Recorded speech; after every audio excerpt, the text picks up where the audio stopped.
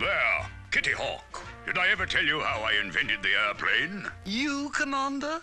I always thought Wilbur and Orville. The Wright brothers? Nonsense. Flew long before they did.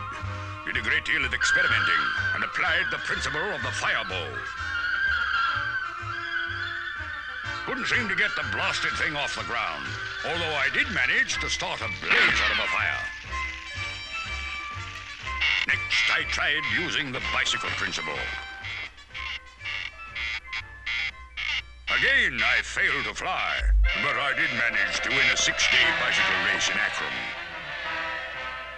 So then you gave up? Of course not. I finally hit on the idea of using energy from the sun, don't you know? And I built a huge radiometer, hooked it to the propeller. And in no time at all, I was 40,000 feet in the air. Marvelous, Commander. I must see it. You can't. Sun went under a cloud and I plummeted 40,000 feet. Drove a hole in the ground 3 miles deep. Good heavens, were you hurt? Only my feelings.